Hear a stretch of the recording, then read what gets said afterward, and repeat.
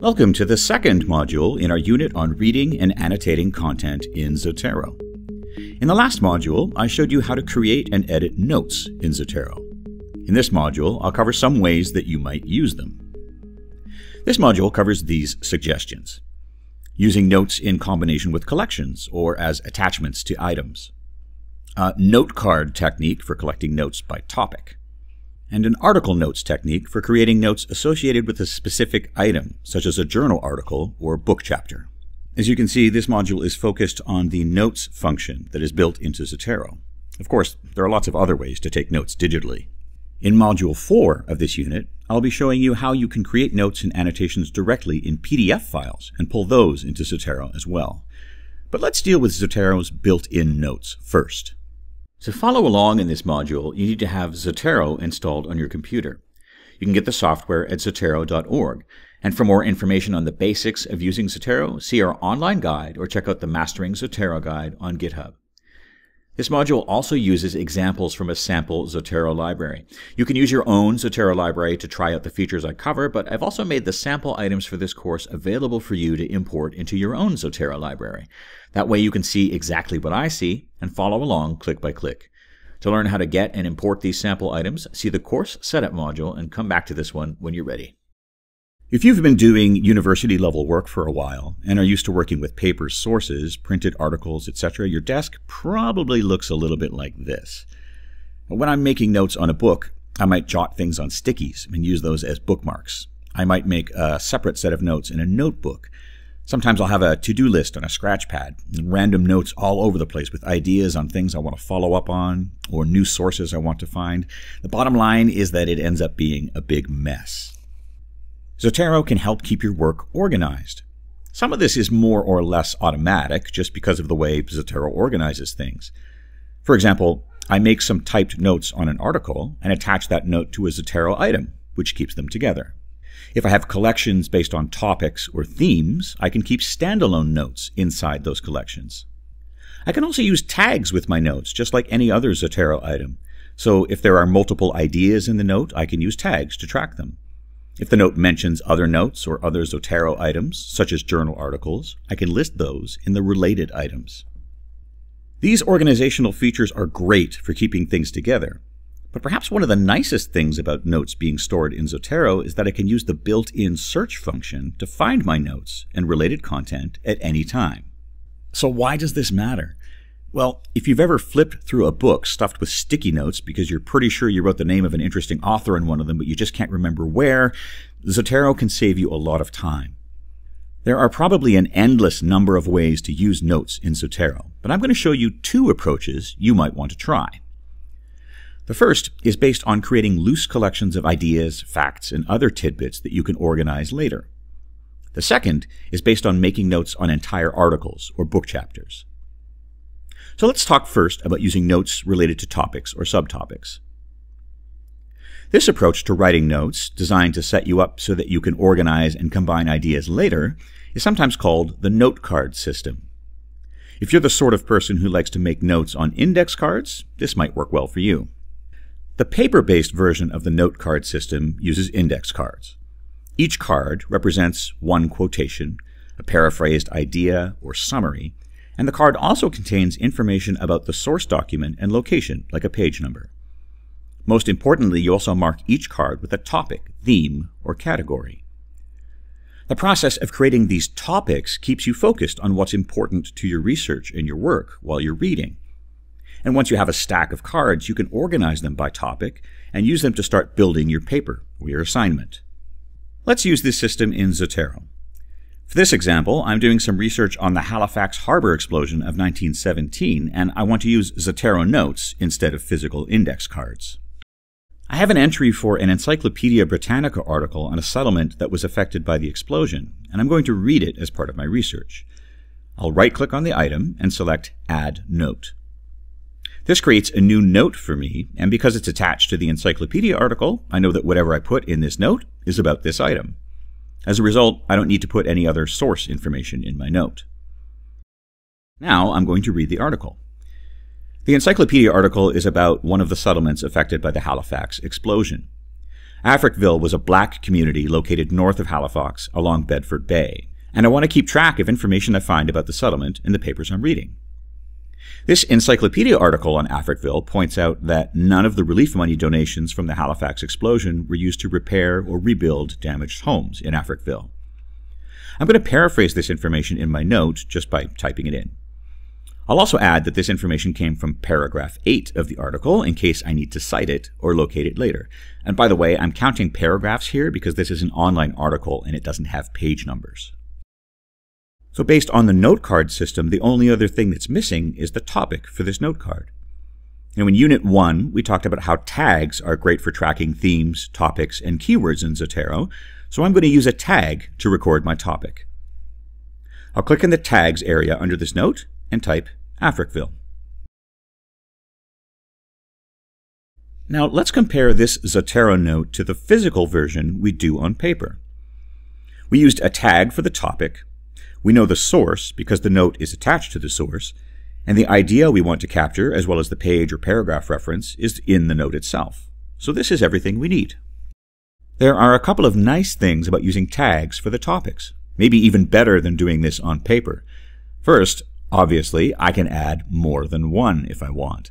For example, this paragraph also talks about damage from the Halifax explosion, so I can add a tag called damage. Second, if I decide to edit this tag later because I've thought about my topics and I want to change them, if I want to remove the tags, if I want to combine the tags with other ones, these are easy things to do in Zotero, and you can see how to do this in Unit 1, Module 3. So that's basically it. Using this method, you might create many notes for an article, tagged with multiple topics. In the note card system, the goal is to put one piece of information in each note. So for a big project, you can end up with a whole lot of these. So now let's say I've done all my readings and I want to start pulling things together. All I have to do is select the collection I'm using for my items, or my library, and then in the tag selector, I'll select the Africville tag. Now look what happens. All of my notes on Africville across all of the articles I've read appear highlighted in Zotero's center panel. And remember how I tagged a few notes with multiple topics? Let's say I want to see only the notes I made where I cover the explosion damage in Africville. All I need to do is add damages to my already selected Africville tag, and right away I see notes that cover both topics together.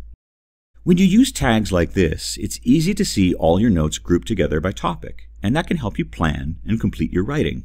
Another tip for keeping track of topic-based notes like these involves using the Saved Searches feature in Zotero, and there's a module on that in Unit 5. The second approach I'm going to talk about is using notes on individual articles. This is known as the Article Notes method. In the paper version of this method, you might use a notebook entry to keep track of your thoughts, paraphrases, and quotations while you read an article. I might paraphrase the main idea. I can jot down quotations I like and the page they come from. I might write down some of my own thoughts, criticism, observations, new questions. There's no set way to do this, and over time you'll develop your own system. You can do it free form, but I like to use a more formal system where I divide the notes into specific sections like summary, quotations, new citations to find, etc. To do this in Zotero, I simply use a Zotero note as my notebook. We'd set it up the same way that we do in the note card system. Add the note as an attachment to the article item. I'll right-click on my article item. I'm going to use this article by Bobbier in the Halifax Explosion collection and select Add Note. The new note appears as an attachment for the article, and on the right-hand side of Zotero, I have a window where I can enter and format text. To make it easier to make notes while I'm reading, I use this Edit in a Separate Window button and put the note in its own window. Then I'll open the PDF file to read and make my notes. That way I can leave it up next to my PDF reader and make notes as I go without having to juggle too many windows. In the text of the note, I can keep track of my thoughts on the article. I can paraphrase the main idea, jot down quotations I like, the page they come from. I might write down some of my own thoughts, criticism, questions, and more. Here's an example of one of my article notes on this article by Culligan and McPhee. You'll see that I wrote a sentence or two about the main point in the article, a question that came up while I was reading, an observation, and a couple of quotes. And I used the formatting features to turn these into headings in the text editor, in sections like this. Some people like to use different color or highlights to categorize their notes, and that's great too. Use whatever technique here that works for you. If this whole idea is new to you, though, I'm including a couple of links to guides that are specific to taking notes on articles, course readings, and research, and I cannot recommend them enough. The guide from Trent University suggests some headings for note-taking: quotations, facts and figures, paraphrases and summaries, observations, and more. I like their model, but I don't want to enter these headings for every article every time I create a new note. The good news is that I can set up a standalone note in Zotero that I can use as a template. Here's how. Go to your library in Zotero and create a new standalone note. The term standalone just means that the note will not be attached to any other item in the library. The first line of the note will become the title that I see in the item pane in the center, so enter something like _article notes template. Starting the title with an underscore means that you'll always be able to find the template when you sort your items alphabetically, since the underscore will put the note at the very top of the list. I'll add some headings to this template: summary, quotations, observations, questions, words and ideas to look up, new citations, and to make it look nice, I'll use the heading style to divide things neatly. And these headings should be self-explanatory about what I'll put in them. For example, any direct quotes I like will go in this section, new questions I think of or things I want to look up will go here, and if the article mentions other sources that I'd like to check out later, I'll list those here. Before I finish the template, I'll add a tag to it. I'm going to call this tag _notes.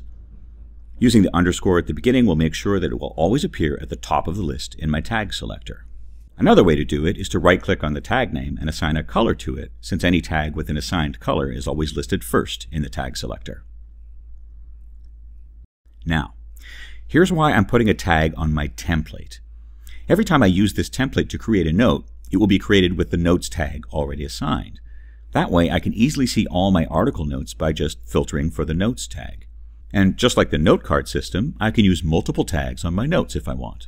So let's see this in action. When I want to make notes on an article, I'll create a duplicate of this template. So I'll right-click on the template and select Duplicate this item.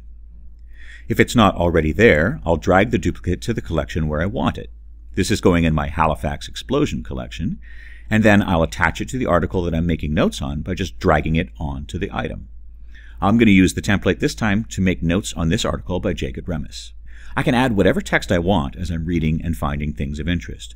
The note will stay with the article, and the notes tag will make it easy to find later when I'm collecting everything. If I make connections between this article and other things I'm reading, I can use the related items to reference those. And, as I mentioned a moment ago, I can add whatever other tags I want to the note as well. The nice thing about using this strategy of having a template is that it expands to fit any project, because you can use as many different templates as you want, set up in any way you want. For example, you can create different standalone notes templates for different purposes or different styles of note-taking. It's all up to you. So I've covered two note-taking strategies that work well with Zotero's notes features. Both of the approaches I've covered provide a way to combine two things. First, the free format of notes lets you jot down anything you want while you're reading and working. Second, the ability to put notes in collections, to attach them to items, to label them with tags, or to generate reports that include your notes makes it easier to find and use your work later. This is much better than rifling through your desk looking for that sticky note that you lost.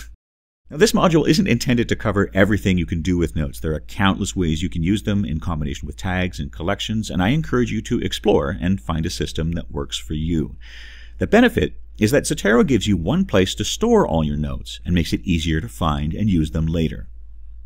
In the next module, I'll show you how you can generate reports based on this kind of work, which makes creating things like annotated bibliographies much easier.